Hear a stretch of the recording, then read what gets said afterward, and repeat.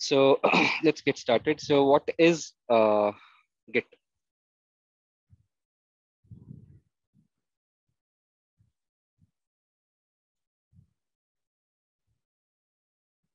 Anybody?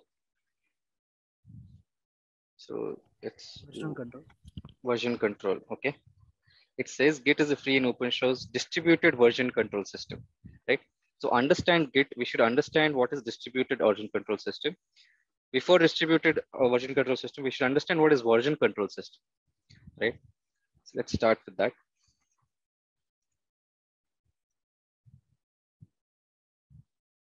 So what is version control system? A version control system is actually kind of a software or a system which helps us record all the changes to a file or a group of files. What does it do? It's a system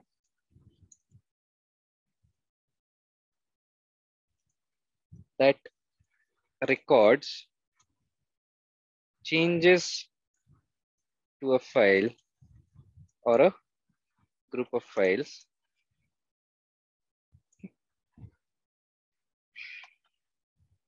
and what it does is basically so why it does it? So that we can, and it creates version, right? Creates versions of the files. What is the use of creating versions of file? So that we can revert back to a certain version if needed. Revert or recall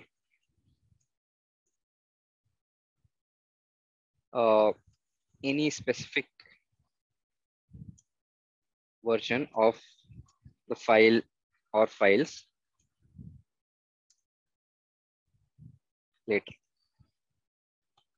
So what I'm trying to get into is, let's say, for example, you have multiple files with you, text file, document file, some code file, some Python programs are there. Okay. So you write something today. Okay. So after writing, you save it, and tomorrow you come. After writing today, you save it. It works fine, right? Then again tomorrow you come, you write something, you save it again. Check it, it's working fine. Third day again you came, you made some changes to the file, and you saved it, and you didn't check it that day. Next day when you come in the morning, you check that, okay, I need to check whether it's working fine, whatever changes I've done. It does not work, right? The changes that you made broke the code, broke the application or whatever you wrote. It's not working fine. So now what you want to do is you want to debug anything. You just want to go back to the previous day's version, right? That you saved on the second day, right? So basically, is there any way of doing that normally? Can you go back to a particular day's version of that file normally? No. There's no way, right? Maximum you can do when you're working on a file, you can do a Control Z or something of that sort, right? But after you save the file, you close it. Specifically, let's say you want to go back to 2 days before's version and all those things. You don't know which version was it, right? How will you know? There's no way. So a version control system provides you a way to basically record those changes. Okay. So whenever you are done with some change, major change or minor change, whatever change, and it's working fine, you create a version. This version control system allows or helps us to create a version, and it keeps a track, right? After 10 days also, if you want to come back to the same version which we created on the day 2 or day 1, this version control system helps us to do that. Did that make sense? Yeah. Questions, anyone? Please repeat the point, so. Okay. When you change any file, whose question was that? Please repeat. Who asked? Who did ask? Shiv. Shiv Prasad, yeah. So when you change any files over the time, right? Let's say you every day came to office, okay? Went to office. You have a single file to work on, a document or a code or whatever of your choice. or Excel sheet, whatever. Okay. Every day you are making some changes, saving it and going back. Okay. On the 10th day, okay, somebody comes and asks you, or you only want to go back to the version of that file which was there on day number 3. Can you go back to that state? This question is for Shiv Prasad for you. No. No. So if you can't do that, right? So that's what version control system provides. It's a software that helps us to go back to a particular version. Every time we do make a change or save the file, we create a version using this version control system. It's saved in the system, and whenever we want, we can recall any particular version on any day. We can go back to a particular version. Did that make sense now? Now it's clear. Thank you. Cool. All right. Anybody else? Any questions on that?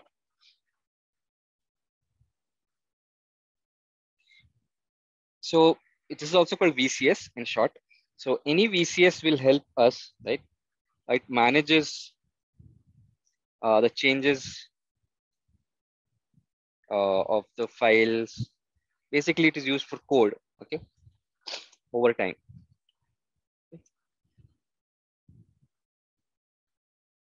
Of the code. And it keeps track of every modification that we do. Whatever modified, which line which modification was done, everything it keeps track of.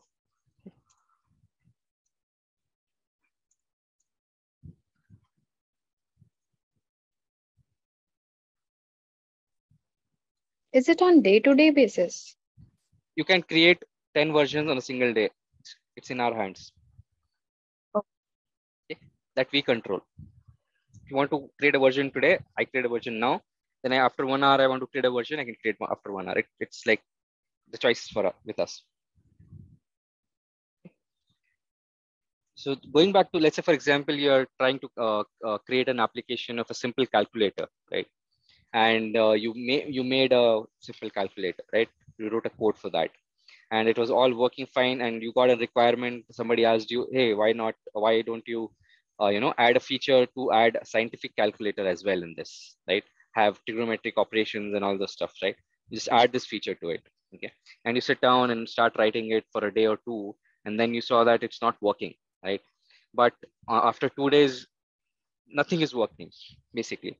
So maybe you want some more days to work on it, but after 2 days of all the work, your manager or the client or anybody else wants the calculator, at least the previous one which was working, the simple calculator should work, right? So basically you revert back the code and give it to them, right? So that versioning we should do whenever we feel that that has to be changed. So whenever you our code is managed by the version control system, it helps us to create versions, and without creation of versions, we can't have the code repository, right? The project. So that's what just forces us to create versions. But whenever you want to make any changes, so that's what it does, and it helps us to basically keep track of every modification and stuff like that. And if any mistake is done by any developer or someone, it will compare the earlier versions of the code and revert back to fix the issue, right? So we want to go to version number n-1, right? And we can just go back, right? Okay. Hello. Yep. Yeah. What if it's a complex project and we are totally confused as to which version do we need to get back to? Like if there's a feature that that's there, and we have been working on other part of the code for a long while, and down the line we get to know that specific feature is broken, and we'll be totally confused as to which previous You need to version know. do we get Okay. back. So you write Yeah. descriptions when you create versions. Uh-huh. Okay. So it allows you to write descriptions that what you have made the changes. So by looking at that, you have to make some manual effort to go to that version, right? So you write descriptions. It allows you to write some comments that what changes are you doing. So by seeing that will be also tracked. So just go back and see, look which version was, or read the description that, okay, this was the current or the correct version which needs to be reverted to. So you just select that and you go back to that version. Okay. Yeah, the recording which is done, it is done after the version is completed, or we are writing the code and the each and every line gets recorded then and there itself.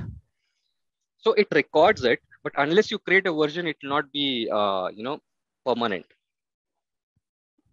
Okay. So if the version is unsuccessful, so it won't be there, right? No, if you Okay. don't create the version, it will not keep track. Okay. Okay.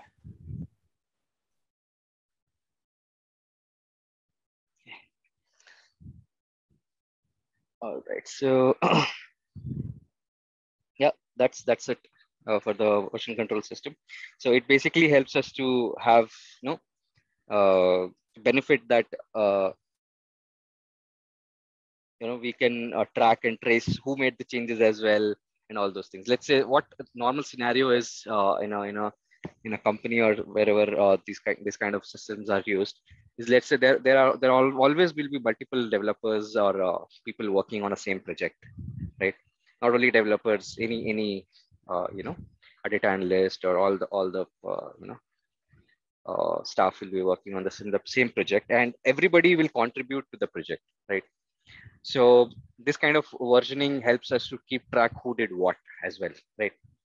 And everybody can work continuously with these kind of system as well. So it helps us do that basically, along with keeping the history. Okay, so it also keeps the entire history of what changes were made and who made the changes.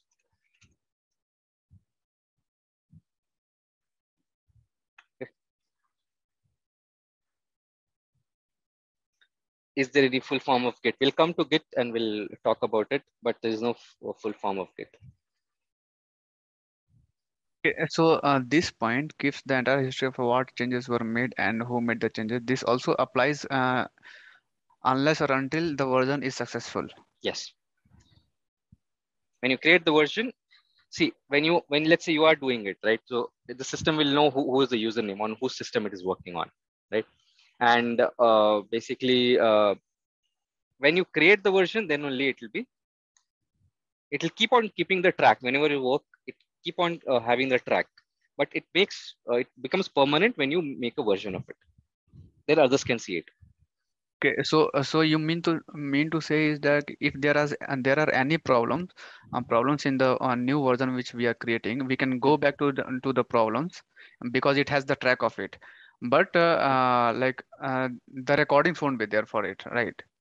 Recordings will be there. See, you're making a version. You're making creating a version, right? So until you create it, how will the system understand that this is a version number 1 or 2, right? Or anybody else understand? There are tens of people working on it, right? So when you create a version, it has to be known to others as well, and the version control system as well. How do you do that? By making the changes permanent, right? With the versioning name, Okay, okay. right?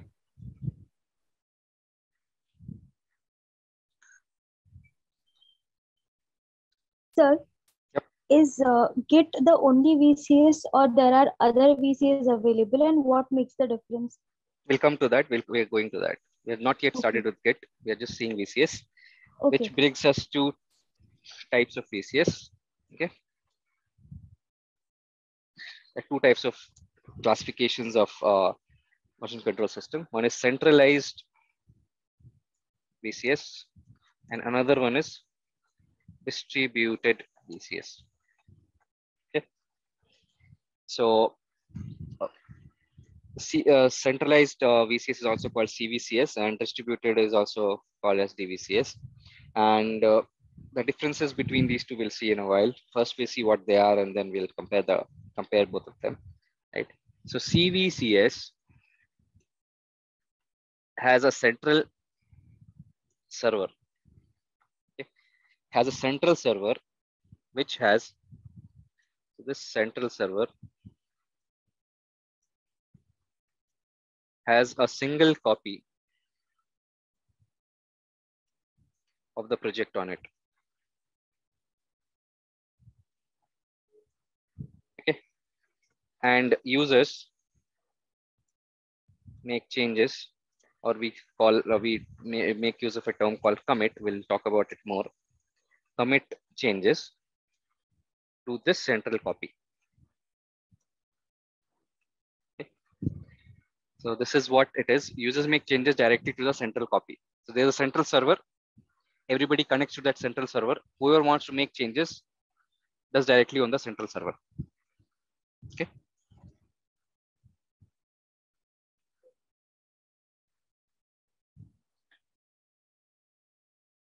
The other one is DVCS, distributed, does not have a central server, or there is no, does not, there is a server of course, but does not rely on a central server. As the name suggests, it's distributed. What it means is basically what we can do is every user, right? Let's say we all are working on the same project. Okay.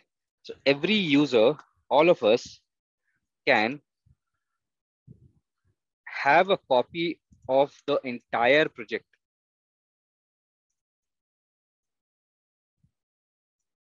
on our local machine. When I say local machine, our laptops or desktops, whatever, right?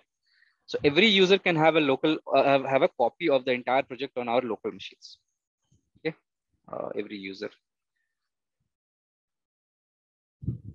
in their local machine. Okay, so the changes are not made directly on the central server. Every user has a copy of the entire project in the local machine. The changes are done. Okay, changes are done locally, right, on the local machine, and then pushed to the central server.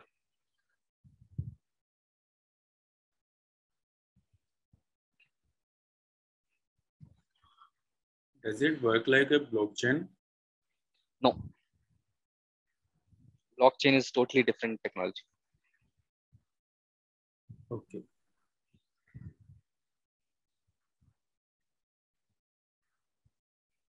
Okay.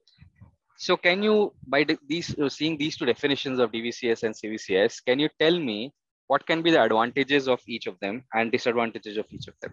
Let's start with, do you see any advantage of using CVCS over DVCS?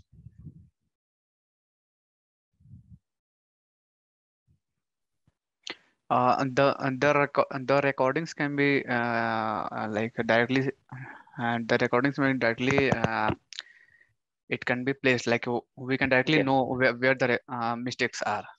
So it's directly done on the server. So yeah, everybody can see it instantly, right? Here also everybody can see it because if we are pushing it anyway at the end, right? But this is instantly people can see who has made the changes. Here it might take some time, depends on when the user is pushing the changes, right? Because it's pushed from the local machine. So yeah, that can be a point. Okay. Any disadvantage of this guy, CVCS over DVCS, or the other way around? You see any advantages of DVCS over CVCS? If we done some mistake and upload it to the central server. Okay, that can be changed, right? That's okay. That's the whole point. Right? It has recording, so we just revert back to the older version. That's okay. So it's like hello. Yeah. So it's like having a local copy, na? Like everybody have a local copy in DVCS. Like, yeah, in DVCS they can have a local copy. Even if there is a server outage or something, they can remotely keep making developments. Correct. This is a very big advantage of DVCS, that if the central server goes down, if any network connectivity is there, issue is there, if something goes wrong with the central server, right? Nobody can access that project, right? Here, everybody has a local copy on their system. If let's say, for example, something happens to the server, something happens to your local internet connection, right? Your internet is not working, but you still have the copy locally stored entire, right? You can still walk offline. There's no need to be connected, right? So it's a very big advantage of DVCS, and this is the reason why DVCS is replacing CVCS everywhere, almost replaced. Okay, so we can say if the central server goes down in CVCS,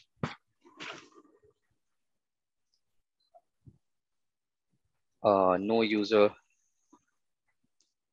can use or modify the changes or modify the files, right?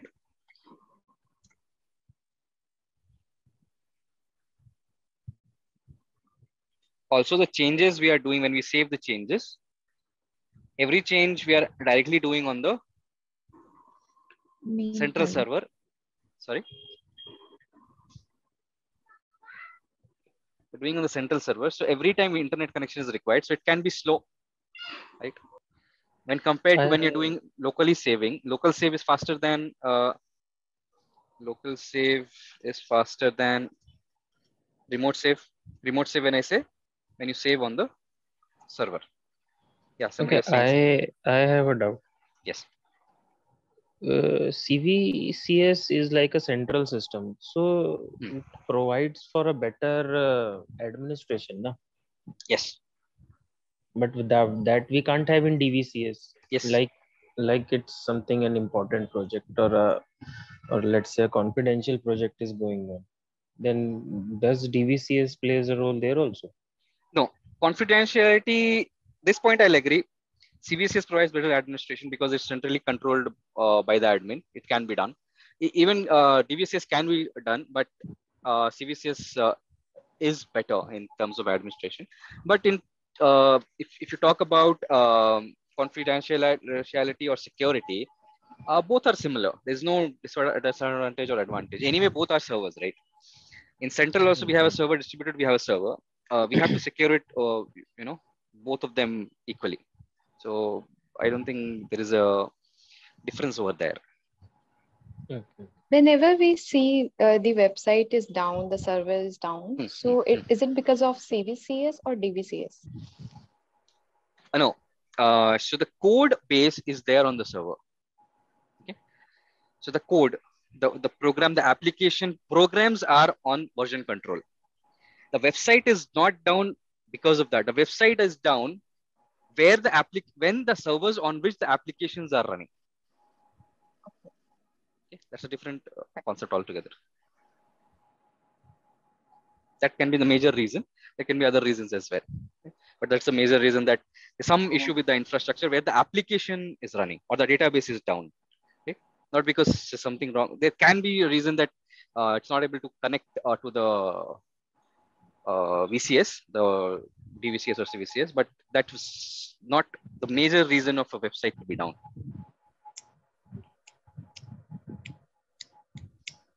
Okay.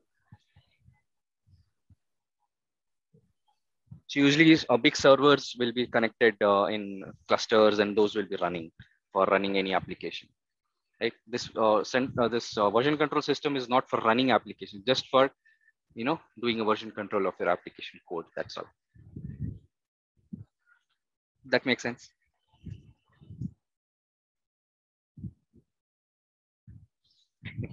Any other disadvantage of this guy?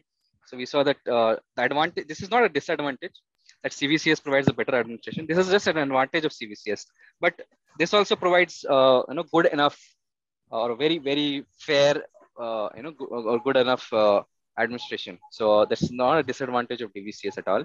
But what else can be, or is there any disadvantage of DVCS, or it's just the perfect choice for everything?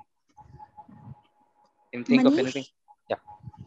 I am having a question. In CVCS, when I update something, since it is a single copy of the project, right? If I have updated something and after some time someone else has also updated that thing, so my data will remain as it is, or it will be updated by this someone else. See, every new update will be overwritten by the older one. But your Exactly. changes also will be there, and the Okay. other changes also there. But who made the changes later will be the taking effect, right?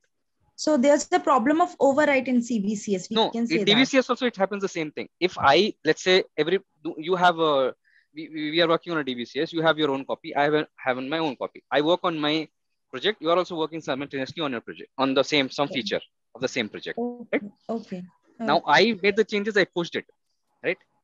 And after 10 minutes, you also pushed it. Yes. Yes. So see. So So I'll your come. yeah. Go ahead. So your copy will be basically हम बोल सकते हैं आपकी copy चली जाएंगे and my copy will remain as it is if I have updated after 10 minutes, right? Correct. But what happens is if the changes are not in the same file or it's not having any conflict, तो दोनों के changes रहेंगे वहाँ पर. Okay. And we have to save it as version 1, version 2. It's like that, or नहीं ऐसा नहीं. It basically takes care of version numbering. We'll see that. Okay. Right. Thank you. Yeah, no problem. But if we are making this change in the same file in the same line, okay? So I did a change. I pushed it in the same line number 10 of the same file. You are doing the same changes. You're trying to push it after me. Then the version control system will say, no, there's a conflict because this guy, we have some version which you did not have, and you have made changes on the older version. There's a conflict, right? So there was some version 1 in the project. We both pulled at the same time. We both have version 1 in our system, right? In file A, line number 10, I made a change. I pushed it. For the latest project is my changes, is updated with my changes. But you don't have my change, right? And you are making the same line change. So when you push, there is a problem. It will not understand. It will say, okay, you have made changes on the previous copy, but already somebody updated the same line. Basically, take that, made some changes, and then come back to me. So this situation is called a conflict. We'll see that, and we have to put some manual intervention to basically what you need to do is in this case, you basically have to take my change, then do the changes, and then again update it. So there will be no conflict. Okay. Thank you. Making sense? Yeah.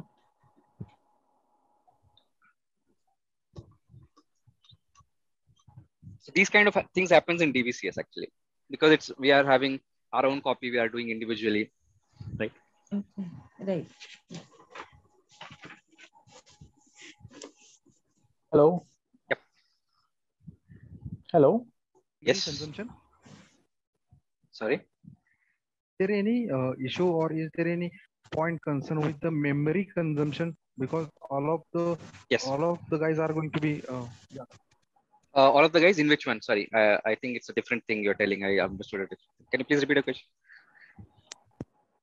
Matter with the memory consumption, because of in DVCS, lot of people are going to be uploading files. Then that time of file consumption of data. Where on the server? Yeah. It doesn't matter. Both will be same because if it's DVCS or irrespective of DVCS or CVCS, if 10 people are making changes, they'll make the same changes on CVCS or DVCS, right? Okay. Doesn't matter. But there is a problem when you save the entire project on your system. It will take memory. Plus the history. Everything it gets downloaded when you take a copy. Right? Let's say on project started 1 year ago, there'll be thousands of changes made. It's a huge project, right? Apart from that, it will store all the history as well, right? 1 year, let's say there are thousands of changes done. So all that changes history will be downloaded when somebody downloads today, right? So the problem with DVCS is this is a disadvantage that it takes memory, a lot of memory in your system. Occupies storage on the system. So it's not RAM, right? It's the physical storage I'm talking about, DVCS, right? Also, when it's a huge project, the first time copying will be it will take a long time, right? If it's a huge project, okay, in DVCS, if the project is big, the initial copy takes time. After that, it is just the delta changes, okay? But the initial copy takes time.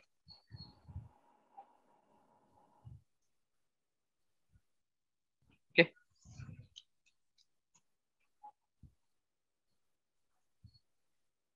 All right.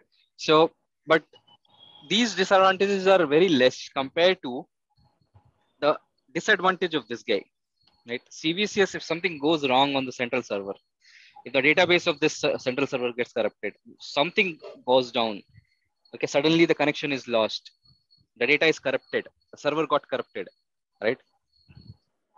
So it has a problem. In this case, everybody has their own copy. So even if the server gets corrupted, we have users who have the copy, so we can revert it back, right? We can, create the project again using the local copy. We might miss few versions here and there, which was latest, but we will not lose the entire project, right? Making sense? Manish? Yeah. In the last point you have written, if the project is big, the initial copy takes time. So what time in order to create a version or in order to save the copy? First copy. First copy. Okay. Right. When we download the project from the central server to our local, right? Okay. That's right. Okay. Yeah. Okay. Right. Thank you. That's a very, simple or very, very small disadvantage, but yeah, it is. Okay. Yeah, somebody has a question. 3 hands are raised. Manish, this is Srinivas. Yep. So I have a question. So when we will use this distributed VCS and centralized VCS? By seeing the disadvantage and advantage, can you tell me which is better? Like, by seeing all the disadvantages and advantages, which one you will choose out of this? DVCS? Yes. And that is why when I search Git, what it is? It is a DVCS. Okay. Usually we are using this distributed CVS, right? Yes. So when will we require this centralized DVC, centralized version control? Nowadays, people are not using CVCS. If they are on CVCS, they are moving to DVCS because of this disadvantage. The central copy thing. Okay, thank you. And within DVCS also, most of the people are on Git. They're using Git. Okay. So there is one example of centralized, which is called SVN. I forgot the full form, but SVN subversion. Okay. So it's a centralized VCS.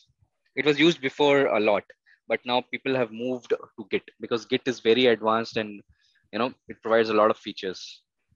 Okay. Okay. Thank you, Manish.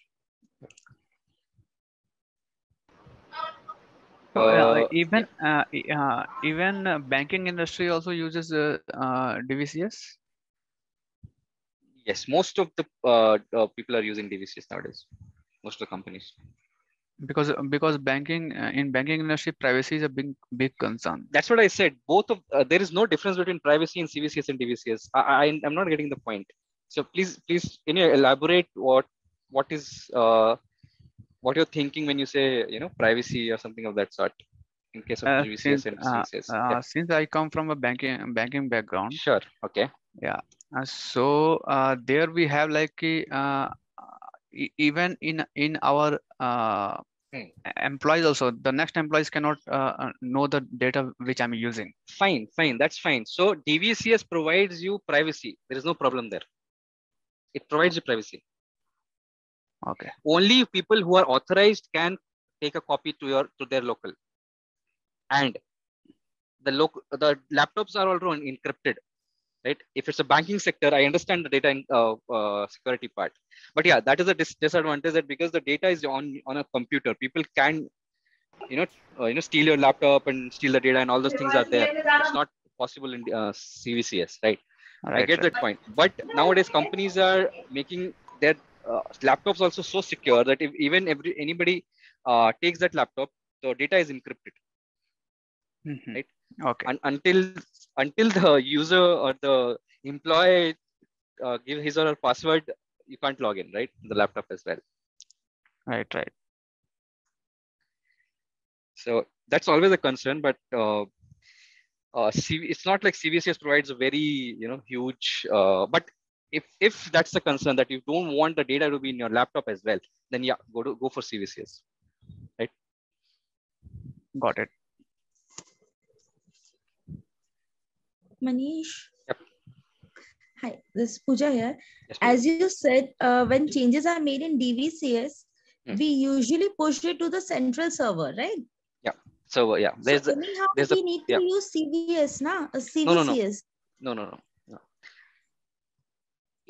DVCS also has a server. Okay. Yeah. Right. So, but the code is distributed among everyone. CVCS also has a server, but everybody relies on that server. Okay. It's on that server that people go and make changes directly. Okay. That's the difference. Okay, that means we make the changes and then we push to the central server, then it is okay. It's not okay, but that's the way, right? That's right. I accept that. That's the way, right? Okay. Right. Thank you. Okay, yeah, one more question, because right now I got it clear, because in my experience, whenever I was I was interacting with my technology team, and they used to tell me that I don't have the server access right now. So does it mean that they are still using the central server, CVCS? No, again, I'm telling this server, when I spoke about the version control system server, it's entirely different from a server on which your application resides or your data resides or a database is residing. Yeah, okay? Because why I'm asking this, because it depends on the context. Let me get that.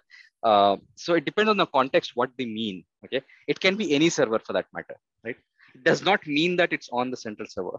Okay, even as I said, DVCS also has a server on a remote side. Okay, if you don't have the access, you can't clone the copy on your local. Okay, so it does not prove that it's on CVCS.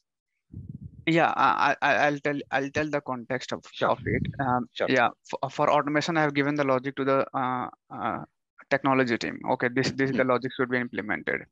Now they have made the changes, and they gave us the UAT to perform the UAT. Now in UAT, I have found that the logic is not working properly. So when I go back to them, they tell that I cannot make the changes in the coding because I don't have the server access right now.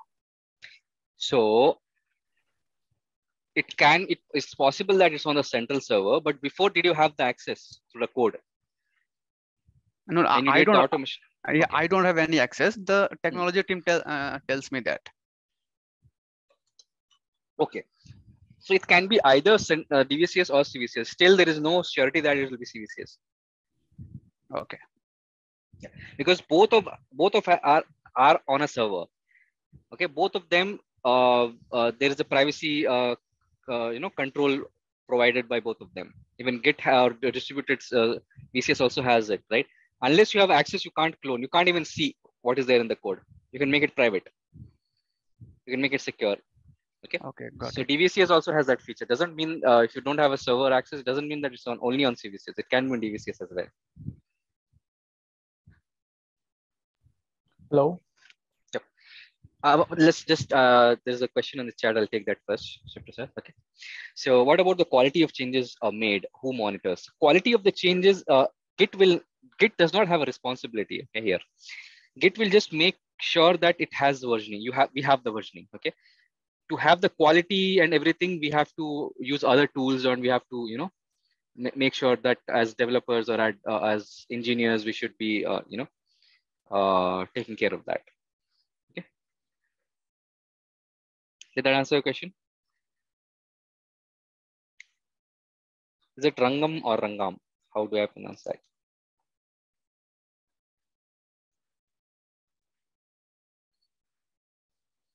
Yes, this is Rangam. Yeah, Rangam. Yeah, but in that case, like I don't know, maybe there can be havoc like things. Many people are changing simultaneously changes and all that.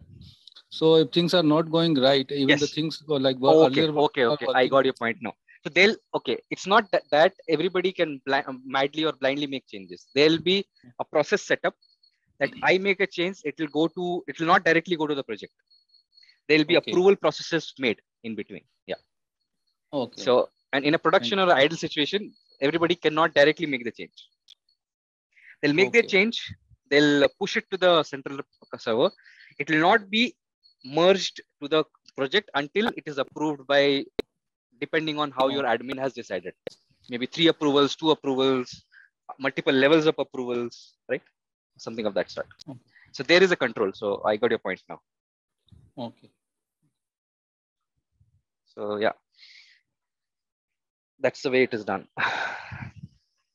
Okay. So I'll just summarize this. Okay, sorry, I stopped someone. Prasad, you had a question. Yeah, hello Manish. Yeah, actually, I'm from a sales and marketing background, so I'm not technically aware about this concept. These are totally new for me. Sure. Yeah, but can we conclude in layman language that that's about to do that. Yeah, so basically we can conclude that working on CVS is like working on Google Sheet, where everyone can make changes at the same time.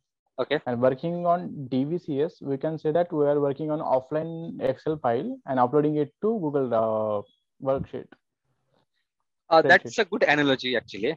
Yeah, it's not exactly the same, but yeah, but you can compare that. Yeah, that can be comparison like that. Yes. Okay. Yeah, thank you. Okay.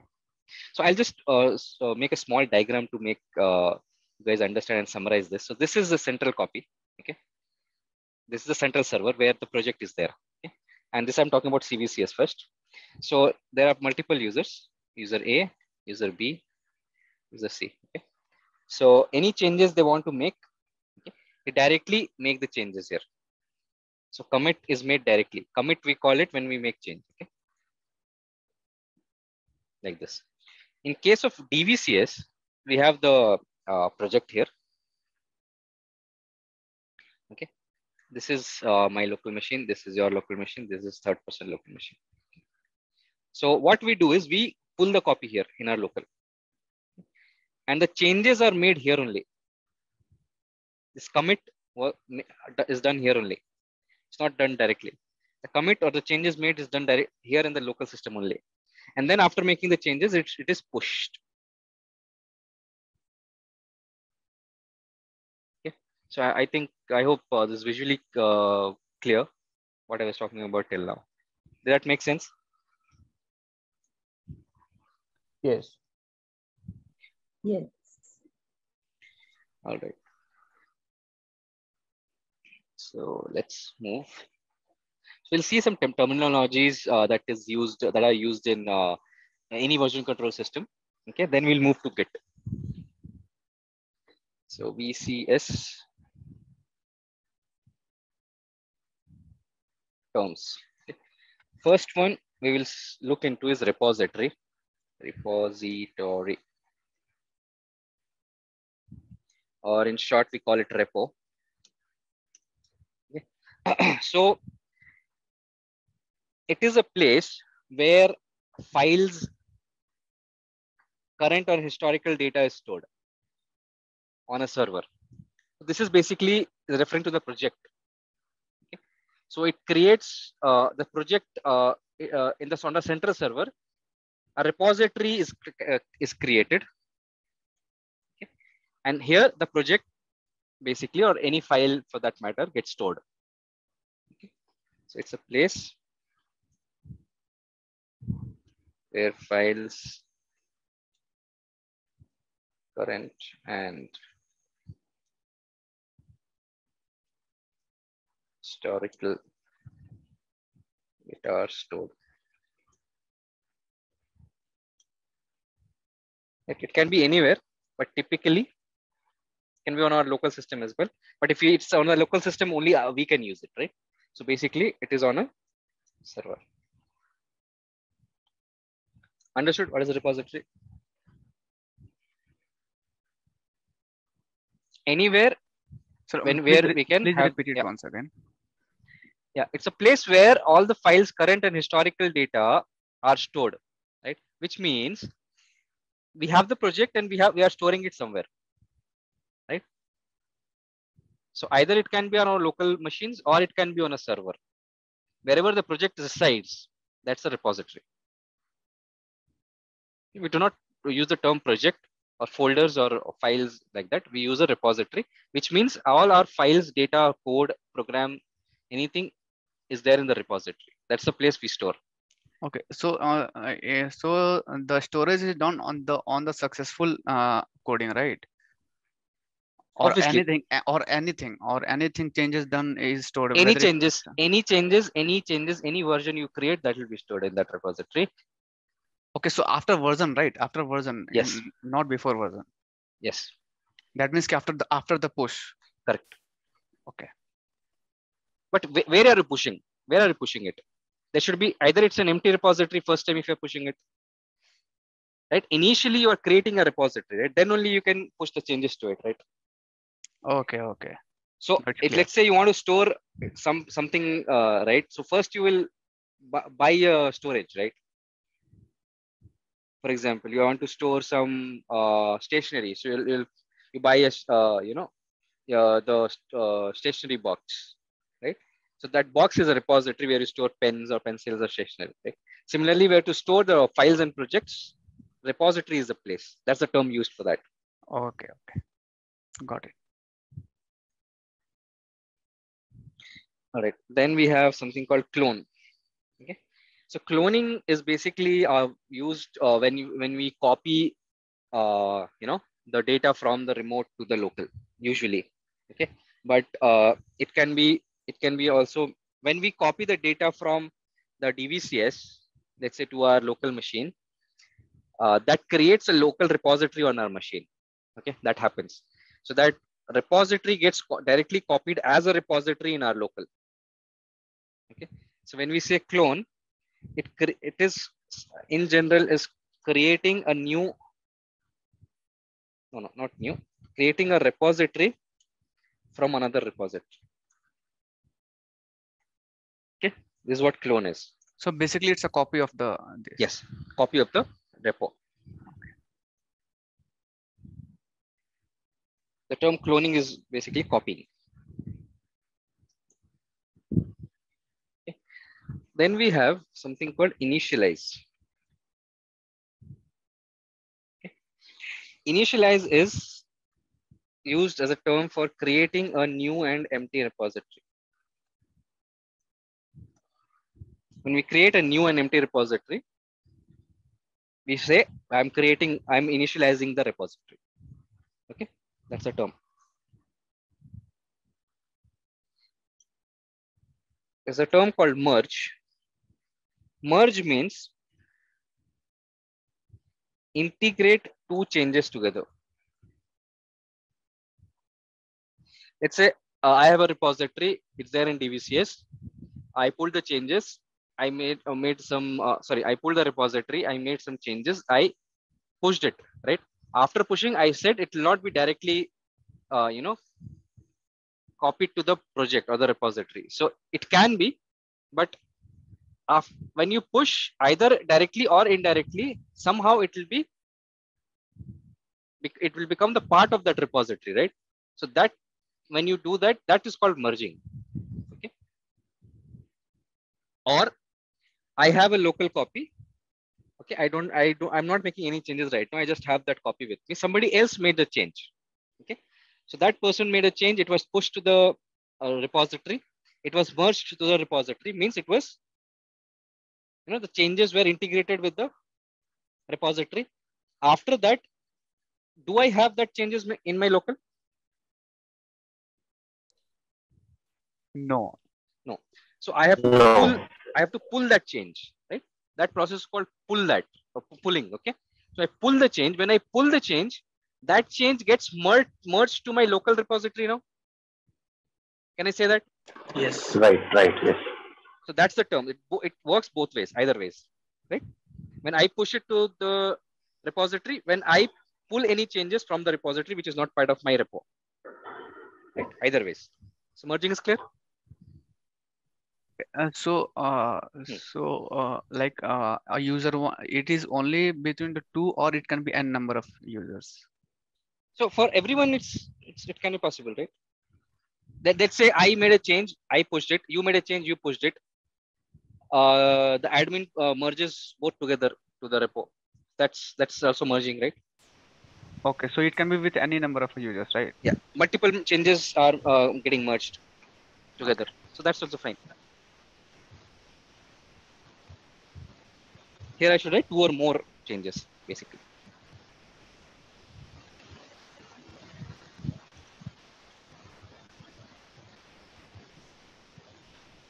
Clear? So then one other term is here in merging, like the conflict will not come. Yes, obviously that's what we're doing next. Yeah. So let's say when 2 different developers or multiple developers or multiple engineers or anyone, right? This is usually used for developers. I'm using the term developer because this Git or any VCS is used mostly for the code version controlling. But anybody, any normal file also you can do a version controller. Right? So let's say there are multiple people working on the same repository, and as I spoke about earlier as well, same file is getting changed on the same lines, right? So I made the same change, somebody else made the same change, both of them pushed it, right? Now, when we try to merge all the changes together, both the changes to the repository, or let's say we are trying to merge one by one. So I made the change, both of had the exact copy of the repository in our local. It was all updated. Both started working together simultaneously on the same file. Okay. Now I made the change first. I pushed the changes to the repository. Okay. And it got merged as well. Okay. It got merged to the repository. Now my changes are updated in the repository. Now after some time, the other person made his or her change and pushed it to the repository. Now, when you try to merge it to the repository, there will be a conflict because that line was already changed. The second person who pushed it did not have my changes updated in his or her system. Okay, so that's a conflict. In this situation, the conflict arises, and that situation is also called conflict. Okay. So that means a conflict can happen only on the server, not on the user system, right? It can, right? Now I made a change and somebody else also made a change, right? They pushed the changes. I don't have that change. When I try to pull, after I made the changes, there will be a conflict on the user system, right? Yes. Anytime it tries to merge, there will be a conflict. So Ankita, provided already there is some something existing prior to the pull. Yes. So how do we know? I have a doubt. 1 second, Lalita, I'll take that. Ankita says, how do we know other person did the changes? We will not know.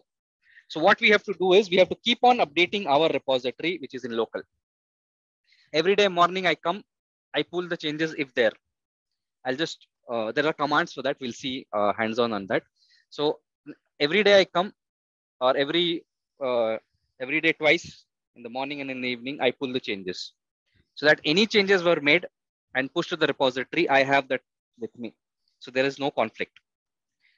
So that's a manual intervention we have to do. Okay. You have to take care as users. All right. Yeah, Lalita, go ahead. When we make a change, the version will not be updated, so that the others, while they are committing the changes, will they not be able to see it? They can go to the server and see it. No problem. But it will not refresh automatically on your local system. You have to manually pull it. That's what I said. Right? Yeah. So you have to, ideally what you should do, whenever you're making a major change to avoid conflicts, keep pulling the changes from the central repo so that you have the updated copy with you. Right? Yeah. And on top of it, you make your change so that there is no conflict. Okay. Yeah.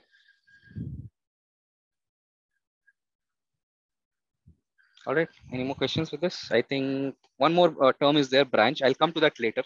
First, understand what is Git, how it works and all those things. If I go to branch here, it will be little, I'll be using some terms that you need to know first when we, then I'll come to one more term called branch.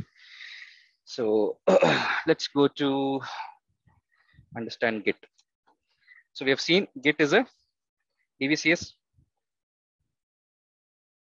and open source DVCS, right? We spoke about open source last time, right? So it's an open source DVCS. And let's try to understand how it works.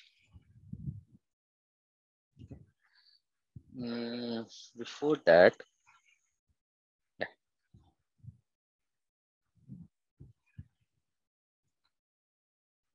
we'll see basic Git workflow. Okay, how the workflow of Git works. Okay, first, let's say let's assume that either we have created a repository newly in our system, or we already have a repository on the server and we have cloned it on our system. Okay, let's assume that we have done that, and now we have to make some change. Are you on the same page?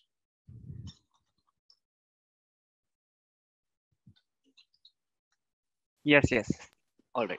So what we do when we start to make change, we modify the files. Right? So modify the files. Okay. So when we modify the file, then there is next step is, after modifying, we select the changes or files, select the files that needs to be committed or needs to be created a version for. Okay. So we select the files first. Then what we do is, after selecting, we add these files or changes to something called staging area. Come to this, and we modify the files. Where we do modify the files? In the working tree or working directory. I'll revisit these terms, so don't worry. And after selecting the files, we add these files to the. So this should be a single step. Yeah. Add these files to the staging area. After that, we perform commit, which basically takes the file. It takes the file from the staging area to or what it does, staging area, and let's say stores the snapshot of the changes permanently. So basically, in simpler terms, creates a version.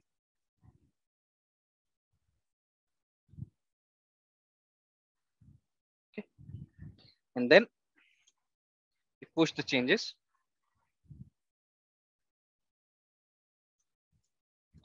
to the remote repository. Let's say GitHub. This is the workflow. Okay, I'll come to this again and I'll talk about it. Let me try to give an example first, okay? And then we'll try to understand with a diagram that how Git works and how do we usually use Git, okay? So everybody have done shopping online or offline, right? People who've done online can assume Amazon or Flipkart or any of the e-commerce websites where you select the product and keep it the cart and then pay for it at the later point of time. People also want to have a simpler, one more example if they want to visualize is when you go to a shopping mall, okay, you have a cart wheel, right, where you put all the products that you want to buy, or a grocery shop, right? So you can assume any of the two choices, okay? And how do you proceed with it? Like, what's the step of basically buying anything from a shopping mall or an e-commerce website online? What is the first thing we do?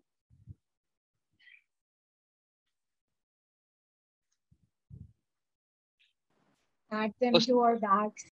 Yeah, before that, we go to the place where that item is there, right? We go there, selection, or we first search where it is, right? We first search, we go there, we pick it up, and we put it to the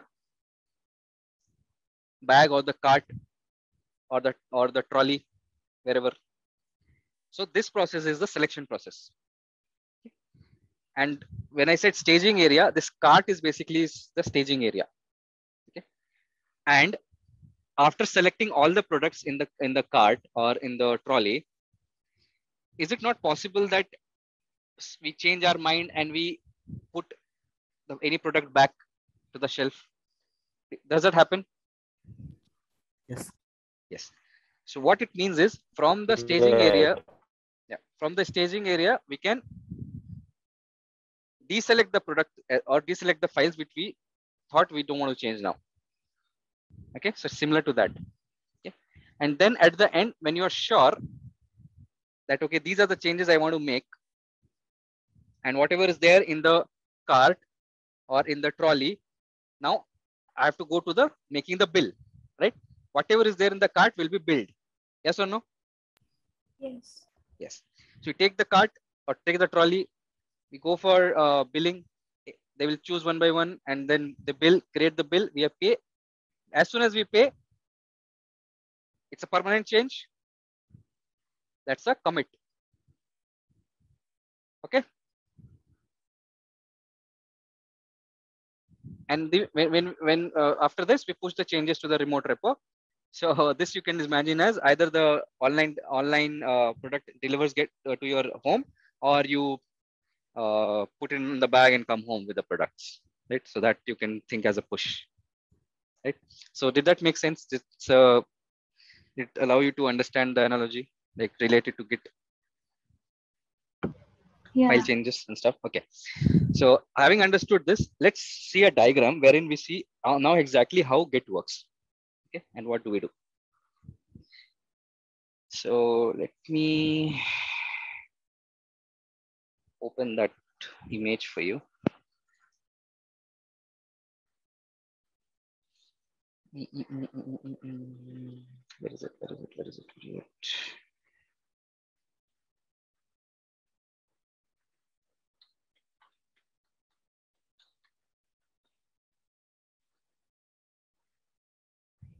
Okay, I'll stop and I'll reshare.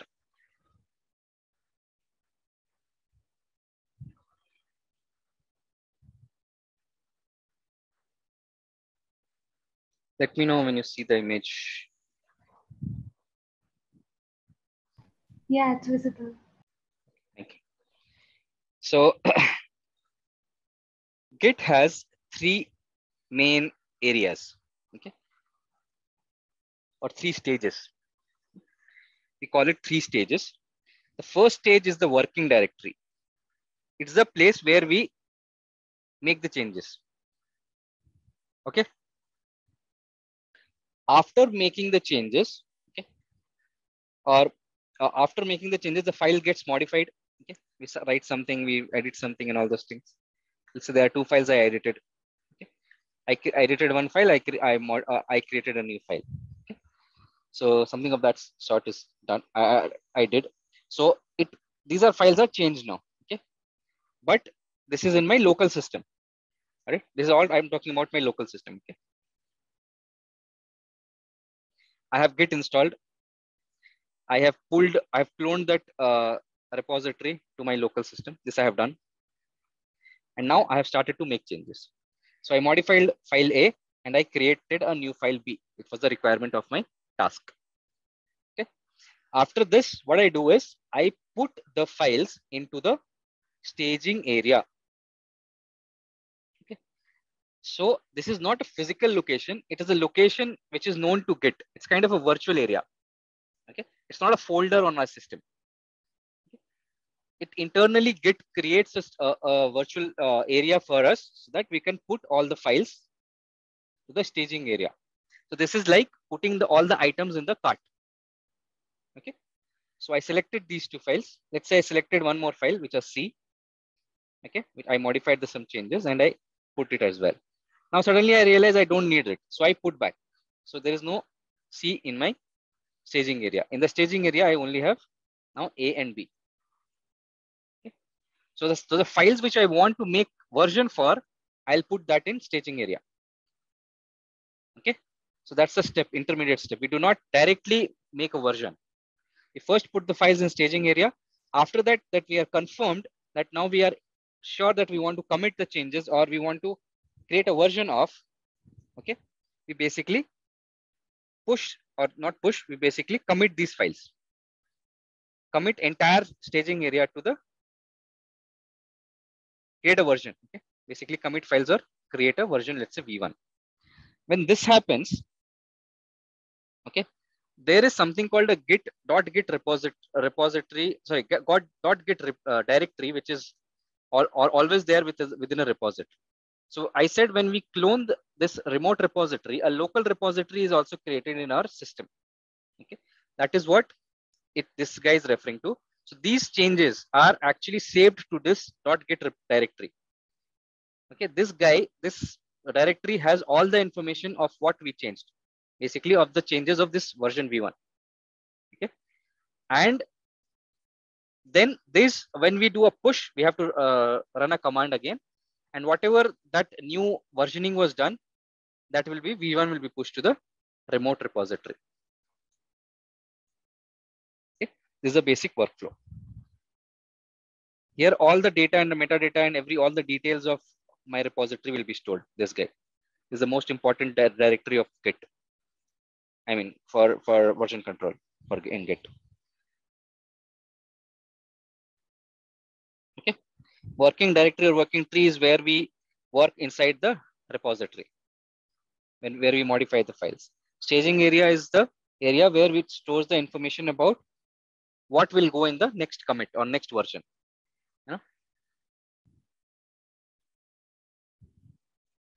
Are these three stages and 3 areas clear? Any questions? Which area is on local machine and which area is on remote machine? All 3 are in local. So I have this segregation here. This is my local. This entire thing in my local machine. Okay. After pushing, it will go to the remote. Yes.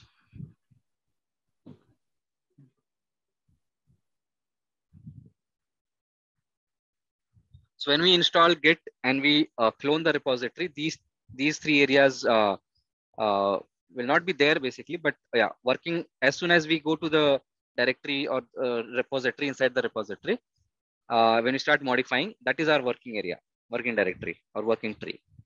We push the changes, not push the changes. We select the items to be pushed or committed, that we put it to staging area.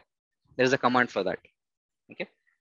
Here you can see git add, git commit, and there's something called git push. These are the commands. We'll see it, hands-on. Okay. So then we put it to the staging area. We may go back if you don't want the change. We can keep it. Whatever there is a staging area will be committed with V1 or V2, whatever version name. Git takes care of naming the versions. We don't have to worry about it. Then after that, we have to push the changes. Then when we put the changes, then only V1 goes to the remote repository. And then manually we can merge it to the repository. So the changes are reflected in the main repo now. So this is basically the normal ideal workflow of Git, making any changes to file or multiple files together. Any questions here?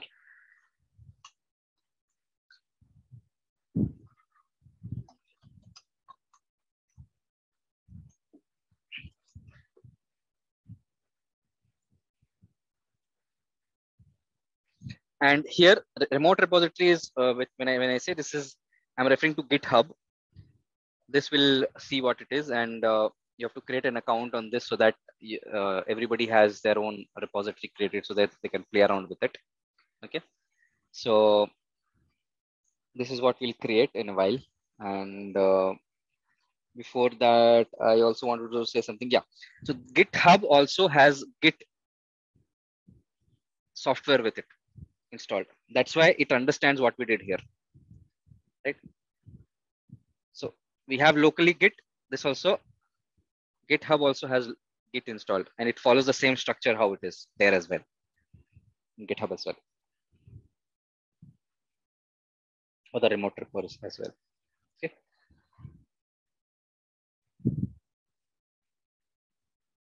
Any questions on the workflow? Yeah, Manish, one question. See, after there is a V1, right? So V1 does not make any modifications on Git directory again, right? So it will directly go to the remote repository. It gets saved in the git.git directory.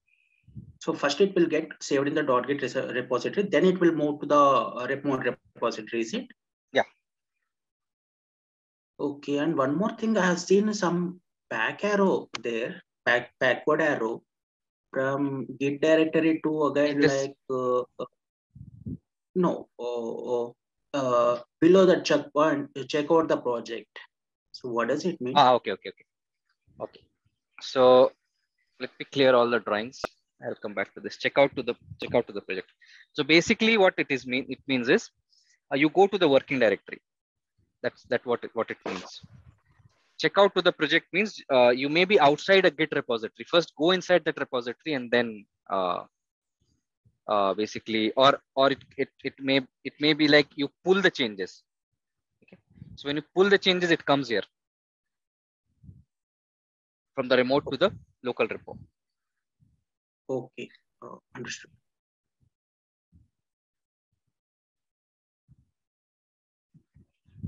Any other questions with the workflow? No questions. Manish, it's written there git add. वो चीज समझ में नहीं आया. ये command है, we will see that. Okay. Right. Yeah. And the thing is that you have written there version 1, right? If we again update it, then the version 2 will also be created. Then we can push version 2 also to the remote repo if it is Yes. Either what you can do is you create version 1, then you realized, okay, I need to do some more changes. You don't push it. Okay. You keep it. Okay. You create another version V2. Both, when you push it, both will go. Both will go. If you don't delete it, if you don't want this change, delete it, then only V2 will go. Okay. Right. Or by mistake, let's say you pushed it, right? V1 went here. Then you realize there was something mistake from your end. Either you revert back or you do what? You fix it here, create a version V2, push it, then it overwrites V1. V2 takes effect, which is the correct one. Okay. Right? Okay. Because the latest one always overwrites the other one, right? Okay. And one more thing, the term which we are using is push. Push in the simple term, we can say that we are saving it or we are sending the file from one part to the another, right? Saving it to remote repo. Yes. Okay. We can use it. Okay, right. Thank you. Just one thing, remote repo is GitHub and local part is Git. Local part is our system where Git as a software we have installed. Git is running. Yes. Okay. Not running, we have installed it and we have created, we have that. You can say it's there on my system. Yeah. Okay, so basically after commit also we can make the changes in the existing version or we cannot. That when you commit, version will be created. That version you can't make changes. Okay. You can create a new version and overwrite the changes that you made. That can be done. But so basically, version, if you don't want the earlier version, we have to ideally delete it. Not ideally, we don't delete it. Ideally, we modify the changes and create a new version. So that will overwrite. Okay. Both versions will go, but the latest 1B will be overwritten, which is the actual one, right? Which is the corrected one. Okay. But you can delete it as well. that means the version which is being sent to the remote repo, it cannot be reverted. It can be updated again and again. It can be updated. It can be deleted on the remote repo as well, because it also follows the structure of Git. So do we have control on remote repo also? Depends. If the company has given you the permission, then you can go ahead. But usually, not everybody will have the access. Only few people will have the access who, a project manager or the team lead and all those things, right? Exactly. Okay. That is what matters. Right. Right. Thank you. No problem. So this process of pushing is okay. You can push it. Here also, you need to be part of the repo or the project. Then only you can push it. This is okay. This is one level of authorization, or one level of giving access. Another level, no, you directly cannot merge it. Usually in idle scenarios, you pushed it, but it does not directly go to your project until it is approved by at least 2 people. That's what all the company standards nowadays. At least 2 people, 2 other people should come and see your code. Everything, if they approve, then only somebody else who's the admin or you can merge, depending on how the setup is. Depends on company to company, right? So all those things Git provides, all the security and all the permissions and all those things. Okay, let me take the questions from the chat. Are these terminologies and workflow exclusive to Git, or does it apply to alternatives? So commit is this term Git, sorry, not Git, commit, push, merge, conflict, all these things are general terminologies. Okay, but staging area and stuff like that, working directory and all those things, it's specifically to Git. It may be same in others as well, but not necessary. Okay. We cannot see the staging area. No, we cannot. We can just we can see which files are there in the staging area. But this staging area is, as I said, it's not a physical area, so we can't see it. Yeah. Which type of files on which we work on Git? Usually, as I said, Shipra said, it can be any file. Any file and every file. It can be a text file, it can be a PDF, it can be a doc, it can be Excel sheet, it can be a program in Python, Java, C++, it can be an image, it can be anything of that sort. Git does not have a restriction. Okay. It's very difficult to understand. I'm new to this. It's my second class. It's for everyone, Bhagwat. I think it's a second class. So if something is you're not able to get it, please do ask me. I'll explain. Yeah. Okay, sir. Okay.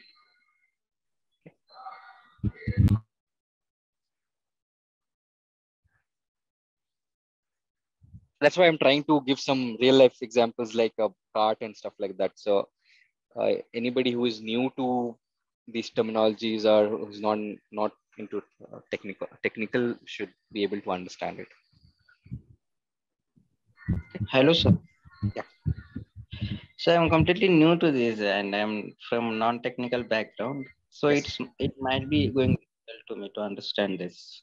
So if you have any doubts, if you're not understanding, please do stop me and ask. Yeah. Specifically, I'm not going to understand that why we use this or where to use this. Okay.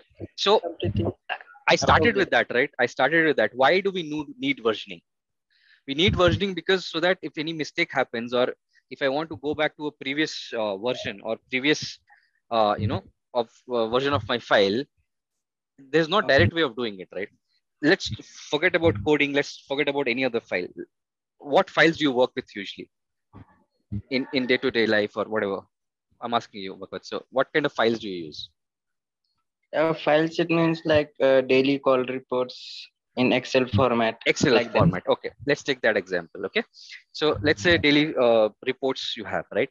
Now today you got one report, right? And you made some changes, okay, to that report or something of that sort, right? You made some Excel sheet changes and then you saved it. After making the changes, if somebody you want to collaborate the Git or version control system, there are two advantages of it. You want to collaborate, but collaboration, you can just send a mail or put it in a drive and all those things. That's fine. But another main advantage of this is basically, if let's say tomorrow you come and you made some changes, and that was a mistake done by you. Somehow you did a mistake, and now what is happening is you don't know how to revert back to the previous version which was correct, right? So in this case, either you have to, ask someone to give it the correct version, or somehow, right? If there is no other copy, you only had the single copy of it, right? How to go back? You will not have that. It's overwritten right now, right? There's no way of going back. So Git or version control system basically allows you to control and create versions at each step, right? Let's say today you made the changes, you saved it as a version. Tomorrow you made the change, you saved it to version number 2. Now day after tomorrow, what you see is, okay, whatever the changes you made on the day 2 was wrong. Day 1 was correct. You want to go back to the day 1 changes, right? That's your source of truth. So using Git or any version control system, you can go back to that version of that file. Yeah, it means I can go to the day 1 also. Day 1 also. Day and 100 days later also, you can go back to day 1. Yeah. You work with Excel sheet. You have seen on the left hand side, if this unexpectedly the Excel sheet is closed, it asks you that, do you want to go to that version or this version? There are 2-3 copies of it created, right? Excel sheet does that. MS Excel, if you've observed that. Yes, it's an auto save option is there. Sorry? Auto save option is also there. Auto save is fine, but you can't go back. Right. Yeah. So if you want to go back 10 days later's version of your file, how do you do? So Git or any version control system helps you to do that. Yeah, I understood. Yeah. I have a question. Yes.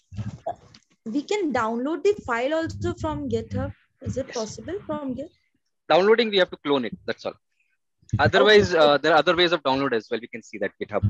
When we see the interface of GitHub, I think there is a I think there is an option of download. We'll see.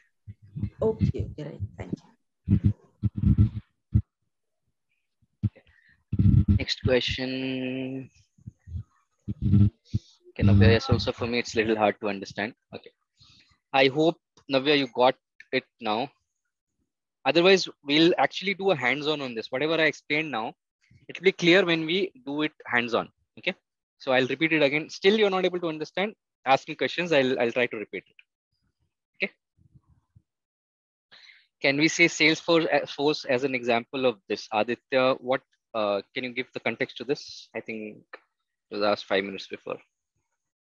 So my idea was, so for example, I work on Salesforce for my backend processes. So something similar to this process that you explained to us in the half an hour, something similar, a process of this sort happens in our company with regards to backend processes on Salesforce. So for example, they set some initial parameters for checking, we upload certain things on it, and they pass it on to the second person. Then there are 2 levels of checkings happening over there. If it's correct, then it's passed to the third person, and then to the final head who will be approving it. Okay. If at any point of time there is any kind of error, it's being rejected, and it comes back to the original place with the original content, that these are the contents which needs to be changed and re-uploaded and then passed again. Again, the same cycle basically. So So yeah, little similar to that, but not exactly. But yeah, the process can be said that it's similar to that process.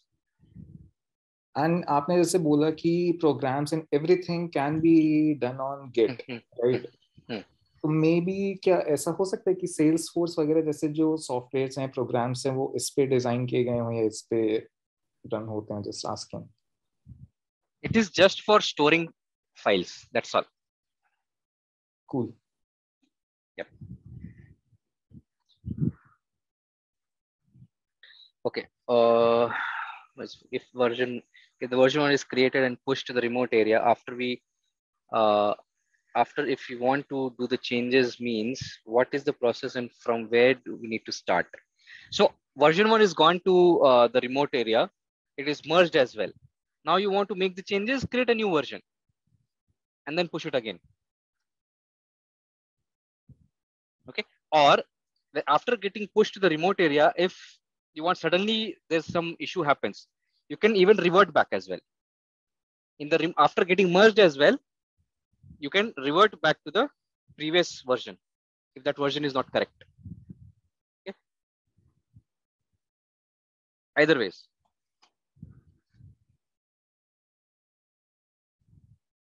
That's the whole, that's a very pretty much advantage of having version control. Simply you just revert back.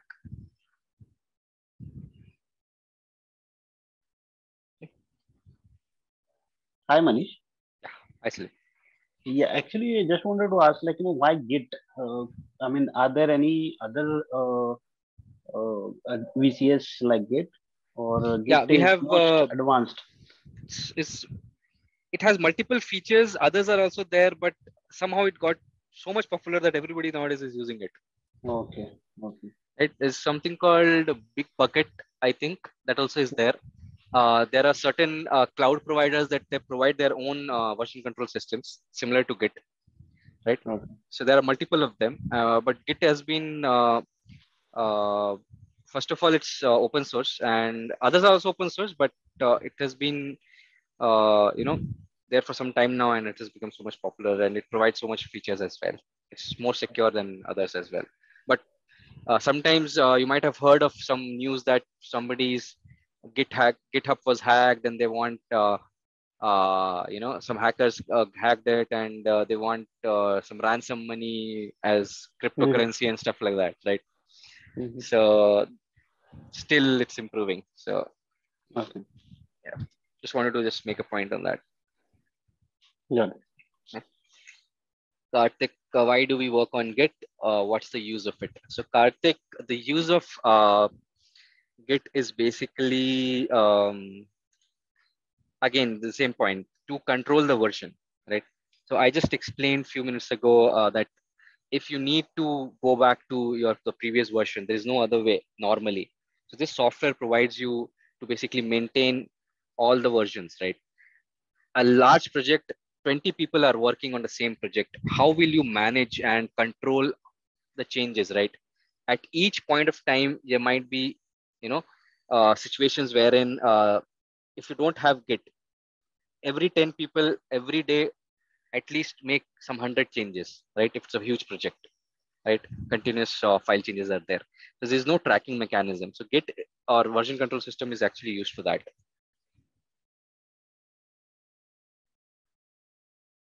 Okay. Did I answer your question, Karthik? Yeah, sure. Yes, sir. Well, okay, Ali. Okay, we have a scenario here. Okay, 1A, B, 2B, 3C. Person alpha and beta syncs from GitHub at 9 a.m. Okay.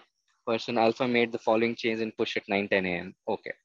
So A, X, and C. What are these A, X, A, B, and C? There are 3 files, is it? 3 lines actually. So okay. alpha touched only line 2 and beta touched only line 3. Okay, so this is a single file with 3 lines, you mean this, right? Yeah, yes. Okay, so alpha touched line number 2, change it from B to X and push the changes. Let's say it's committed, it's merged as well. Is it merged to the remote repo? Yeah, to the remote repo. Okay. Then person beta made a following change, push it 9:20. A, B, and Y. Okay, so what happens here is since the person beta has made the changes in line number 3, right? So while overwriting, Git is smart enough to understand that, okay, it will not overwrite that line number B. Okay. So either it will create a conflict, or let me see what it will do. Let's do one thing. Let's take this scenario when we do hands-on. Okay, it will make more sense then. Okay. You got it. Yeah.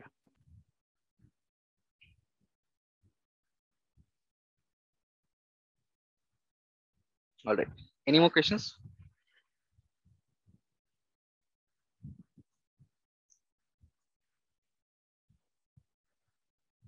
Hi, not related to that, but actually, I want to open Jupyter Notebook in Chrome by default. I work on Mac, and it opens whenever I click on launch. It opens in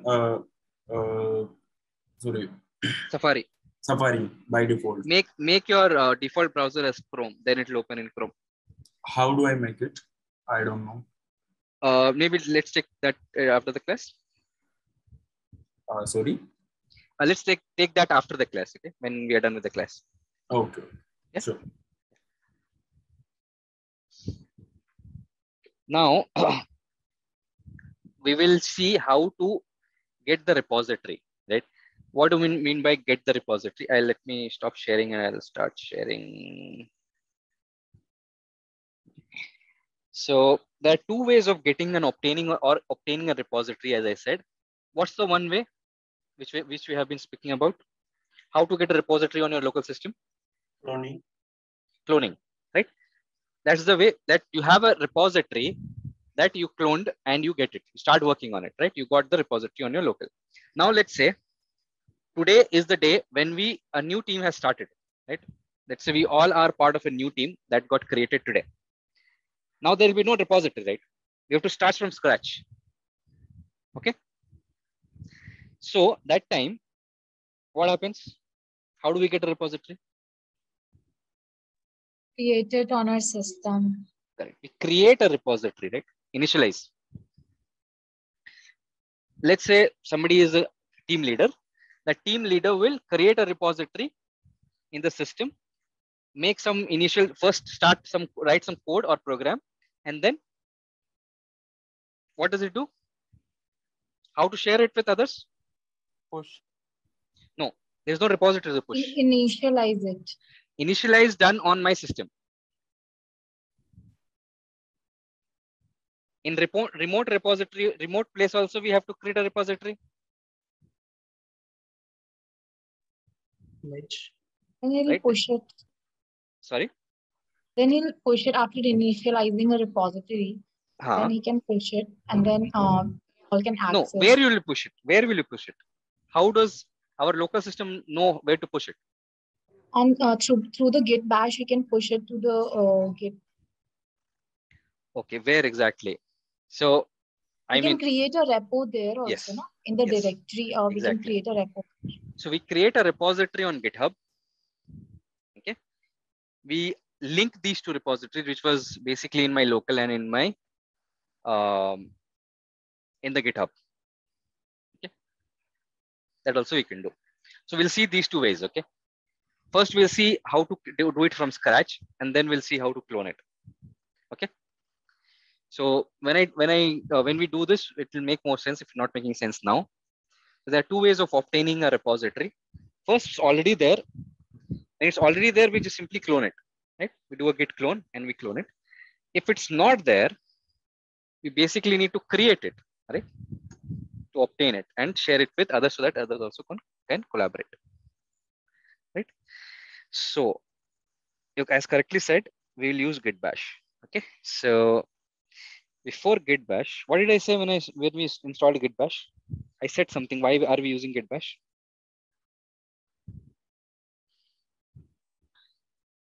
So why are we using git bash? It's an interface between the remote repo and our local machine. No, that we can do directly. Why can't we do it directly on Windows machine? Right? What's the use of using git bash? Save the version. It supports Linux system. To use other operating system, right? Yeah. So Windows, there we'll use basically the commands. It's like command prompt. Yeah. So we'll use that command prompt, right? We use Linux commands to basically use git. Okay, that's why. All right. It can be done on Windows as well, but it's good that you know it. Okay. So for that, we should know Linux commands. Right. If I ask you to create a folder on Windows, let's assume that you don't know how to create a folder. So you learn first how to create it, right? Right click, new folder, and all those things. So the same thing, How to do using command line, using Linux command, we'll see that first. Okay. Clear?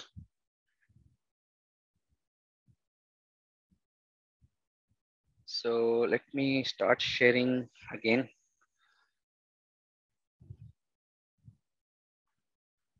I go here.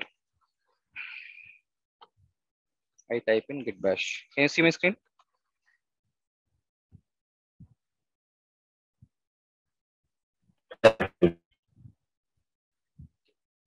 I open this.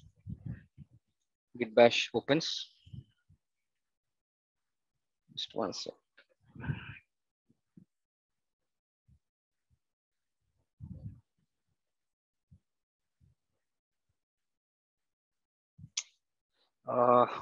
It is wrong. Okay. Let me know when you see again.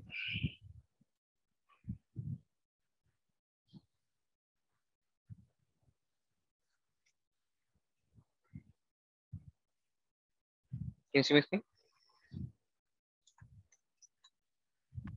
Yes, visible.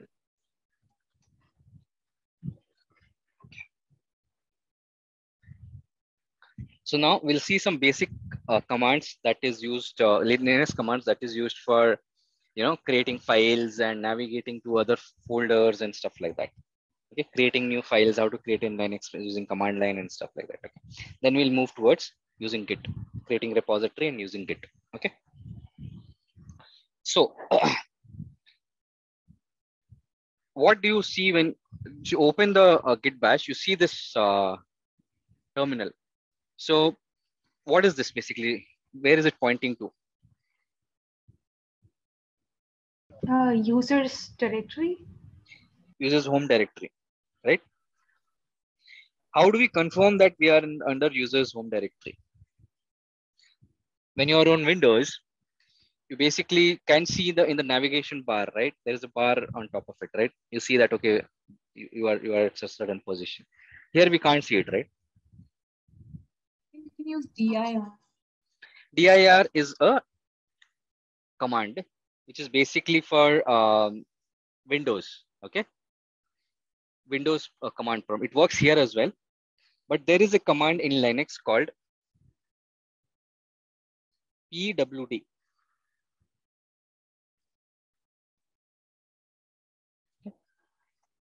Present working directory. So when I use the word directory, it means I'm referring to folder. Okay. Whoever is new to the term directory, I mean folder. Okay.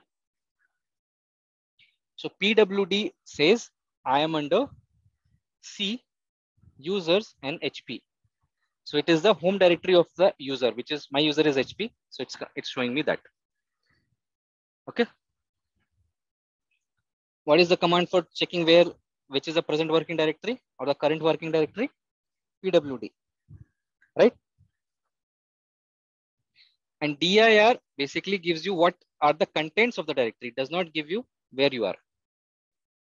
Okay. So pwd is clear. Pwd is clear.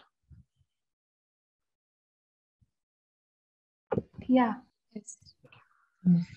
Now to see what are the contents in this present working directory, there is a command called list. Okay, list, but it is short form is basically not listv, right? We like ls. Okay. When we do ls, we get all the contents that we have under this folder. Okay,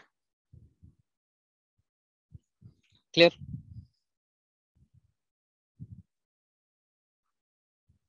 Now let's say I want to navigate to documents. I want to go inside documents folders. For that, we need to change the directory to documents, right? So the command is let me bring it up. Command is cd, change directory. Which directory you want to go? You want to go to documents. cd space documents, press enter. There's no error, means you went inside documents. How do we see the current working directory? Current directory, where am I? PWD. Am I under documents? Yes. Clear?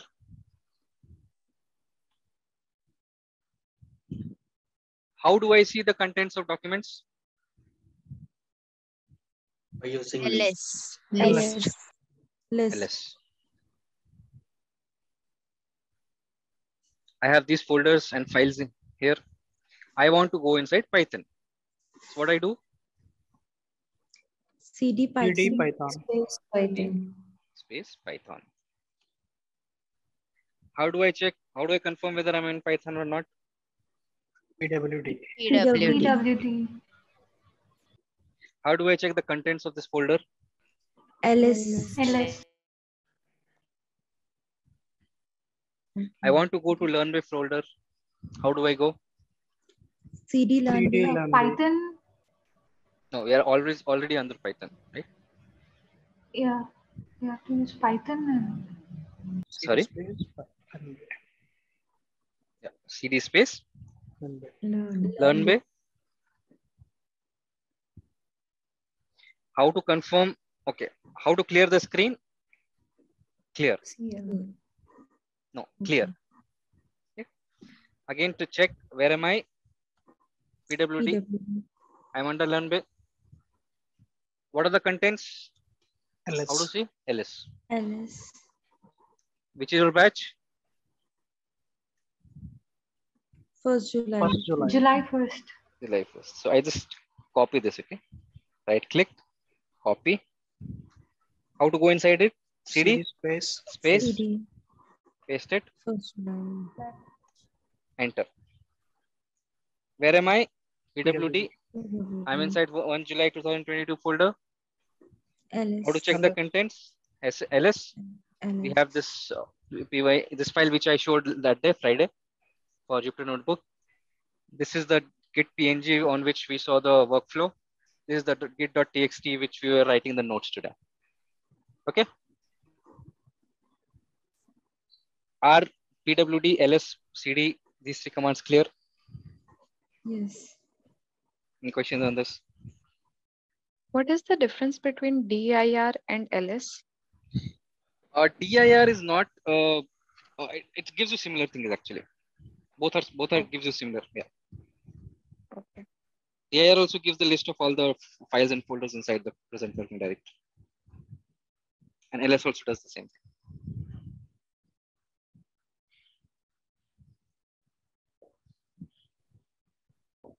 But dir is the difference is dir is a Windows command, ls is a Linux command.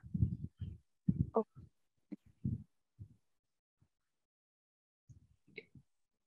Now, if I want to create a folder inside this, so whatever command you run, okay, you should remember where are you running from. Then inside that only it will be run. Okay. So I want to create a folder inside this folder. So I'm inside this folder, 1 July 2022 batch. So I want to create a new folder here. So the command is mkdir make directory. Okay, mkdir make directory. There is no space between mk and dir. Okay. So I give the folder name as, let's say, project. mkdir space project. Enter. How to check the contents? ls. Can we see project? Yes. So on git bash, whatever is in blue color and a slash after it, it's a directory or a folder. Other things are files. All right.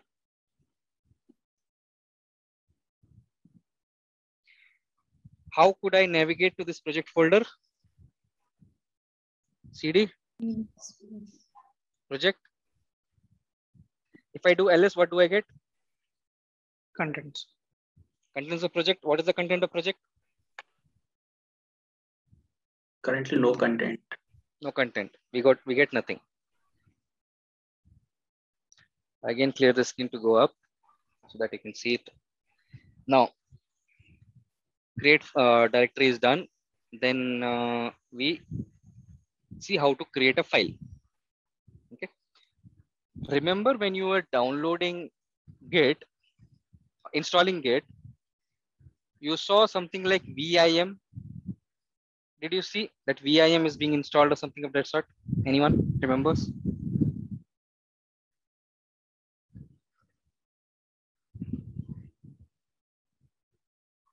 Or just next and done. You didn't see what is happening.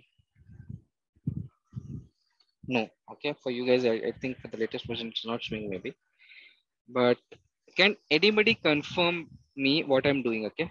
If somebody is on Git bash. Okay. So to create a new file. Okay. What do you do on Windows to create a file? Let's say a text file.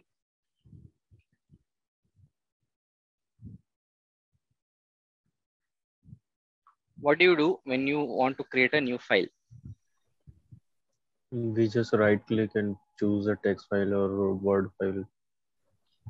What Word file in this? Like, what do? You use a application for that, right? Either Word, Notepad, WordPad. Notepad, write content and then save it. Yeah. So you open a Notepad, an empty Notepad, write the content and save it, then close it with the cross button. That are the steps, right? You open a new Notepad file, write the contents, save the contents, close the file. Yes. Are these the steps? Yes.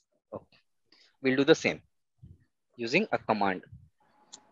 The command will be BIM. Okay.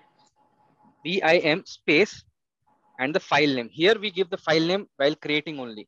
There you don't need to get, it will create with some random default file name. Then you save as with some name. But here you have to give the file name while creation itself. BIM space, let's say I do test.txt. Okay, I'll create this file. All right. And I press enter. So when you do a right click and open Notepad, what happens? An empty window gets opened for Notepad. Yes or no? To write it, write the contents of the file. Yes or no? Right. Yes. Right. Right. So as soon as I press enter, it will open a new window for me. Okay. It does not open a separate wizard or separate window or a tab. In the same terminal, it opens a new window. The other command line is gone. Okay, we'll go back there. We'll see how to go back. So this is the place it gives me to write contents of the file. Now this is a file. Basically, it has opened a new file for me. Okay. So here the cursor is blinking.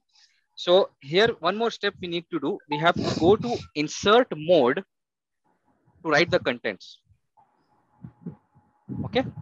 Directly it will not allow you to write the contents. If you write anything, it will not work. So here we have to use and we have to go to the insert mode. To do that, we have to press I. So when I press I, so if you observe it here down, can you see down? Test.txt new and blah, blah, blah. Some information is given here, right? Now, when I press I, see the changes, what happens down. What do you see? Insert. Insert. So when you see insert down, it means now you can insert contents to the file. Okay. Now I start writing.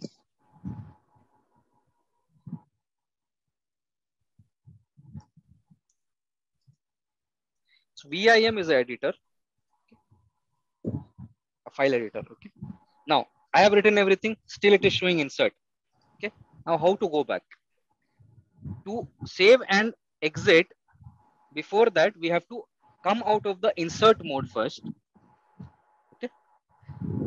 First step is to come out of the insert mode. To come out of the insert mode, we have to press escape. The top left corner escape button, ESC. Did you see it vanished from down? Yes. It means we are no longer in insert mode. Okay. Now, to come out also, there is a command. So, but it is a VIM command. To write VIM commands, you have to press colon.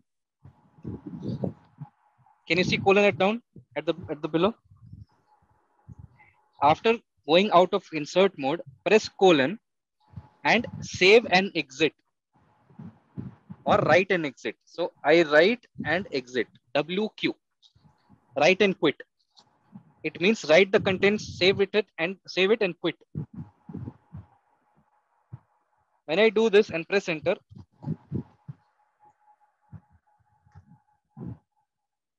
the VIM editor gets closed and I come out again in the command prompt. Is the process clear? Yes. Any questions? Yes, sir.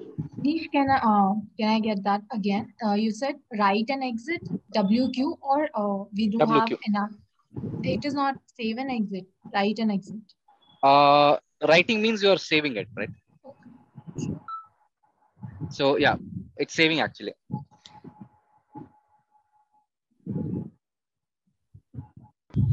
So to open a Python file, we just have to say .py. Yes, if to create a Python file, we have to just say a.py or test.py. That's right. Okay.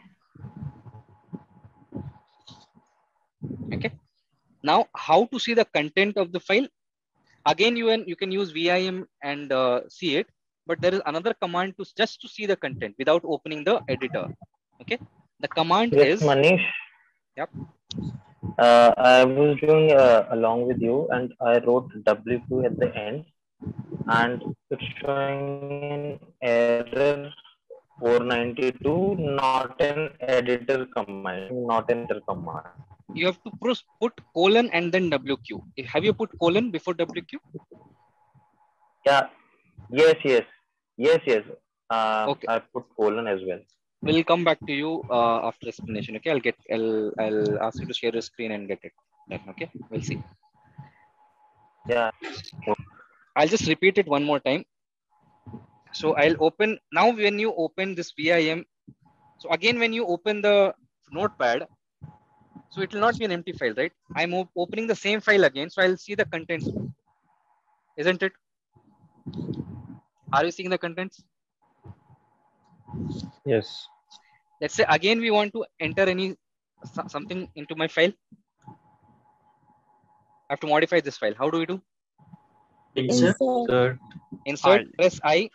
Navigate to maybe last. Press enter. New content. Something I write it here. Now I'm done. How to save it and exit? First escape and then colon W. Yeah. Escape. Then colon WQ. Then colon WQ. WQ. The C, W, and Q are small. Okay. Lowercase. I'm done. Okay. So another, this modified the file. We appended a line here. Okay. There is one more way to, without opening the VIM editor, to see the content of the file. There is another command for that. The command is cat. Cat space the file name, enter. Can we see the contents here displayed?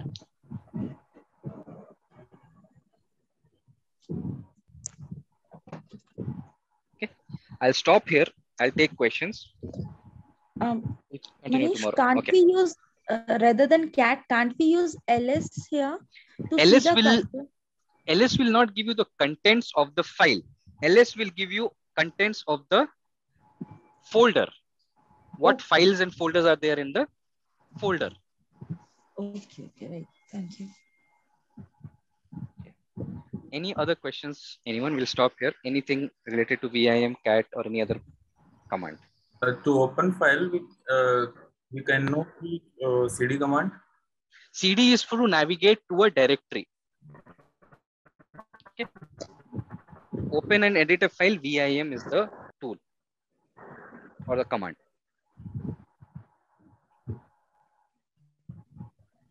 Yes, Manish. Yes. Actually, I've installed my Jupyter notebook in a D directory instead of home directory. No problem. So will it make any difference? No.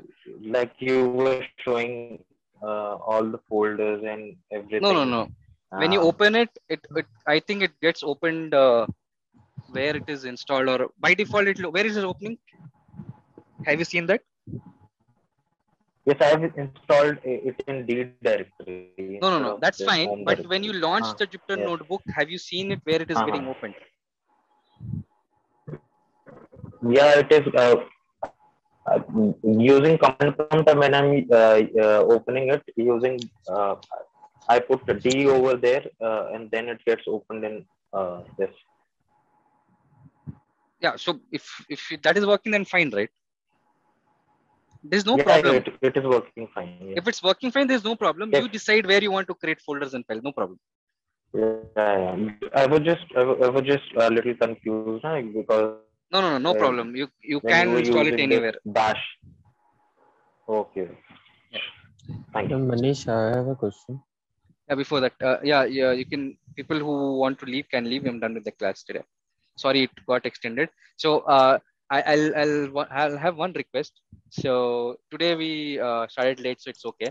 But I lose track of time. Okay. So if somebody at 10 o'clock remind me to stop, it'll be really great, right? Because everybody else also have commitments. I have also commitments. So I don't want to extend the class, right? So today is okay because we started late because of issues. But from tomorrow, it is a request from my end because I lose track of time. Okay. Yeah, people can leave if they want. We are done with the class.